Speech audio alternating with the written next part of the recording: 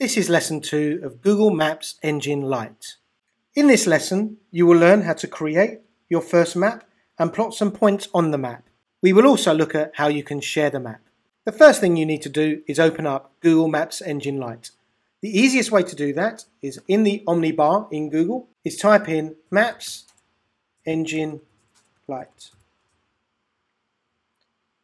And from your search results, choose the top one. At this point, if you're not logged into your Google account, you'll be asked to log in. As you can see, I'm already logged into my Google account. So what I'm going to do now is click Create New Map. This will take you straight into Google Maps Engine Lite. And as you can see, it's taken the location from where you are at that time. I'm in Singapore, so it's shown me the map of Singapore. So the first thing we need to do is give the map a name. So up in the corner here, it says Untitled Map. So click on Untitled Map and give your map a name. You also have the option of giving it a description, and then you can save. We're now going to look at layers. We can add several layers to a map. We're going to look at our first layer. So the first thing that we need to do is change the name of the layer. So we can click on the 3 little dots here, and then we can rename this layer.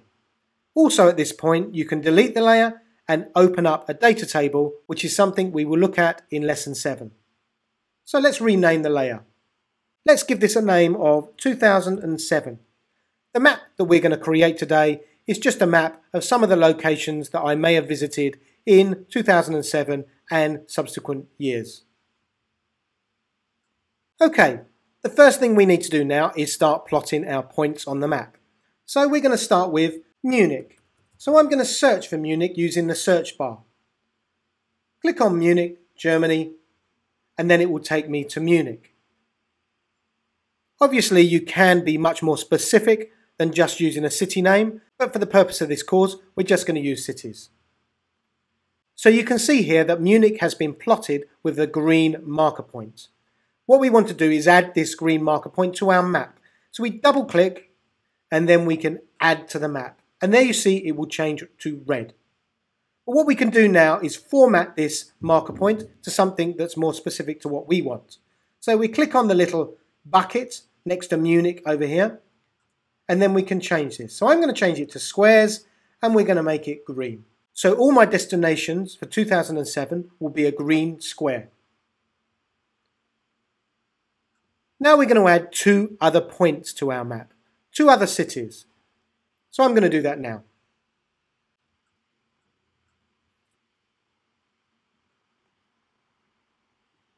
Okay, so I've added 3 points to our map: Munich, Rome, and Paris. What I want to do now is add a new layer to this map. Now this layer will show my trip in 2009. So I'm going to add a new layer by clicking on Add Layer. I'm going to go down to the layer and my 3 dots, I'm going to click on Rename this layer, and I'm going to call this 2009 and then press Save. So what I'm going to do now is plot 3 points on my map for my 2009 trip. So let's try London. That will take us straight to London. I double click and I add to the map, and I'm going to change this one to a star, and let's have an orange star here. So you can see now London is an orange star. I'm going to add 2 other points to my map.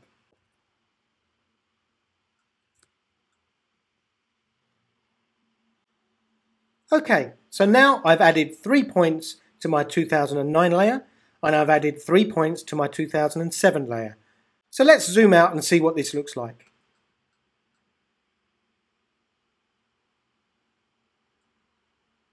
So you can see here for the United Kingdom, and as I zoom out further, we can see the 3 points for 2007.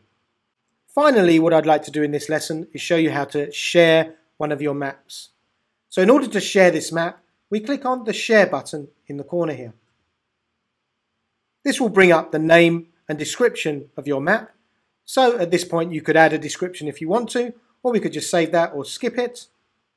And then it's going to bring up the Google sharing options that may be quite familiar to you at this point. So, invite the people that you want to share this with, and then you can give them edit or view access. I'm going to give them view access. You can add a message and then send.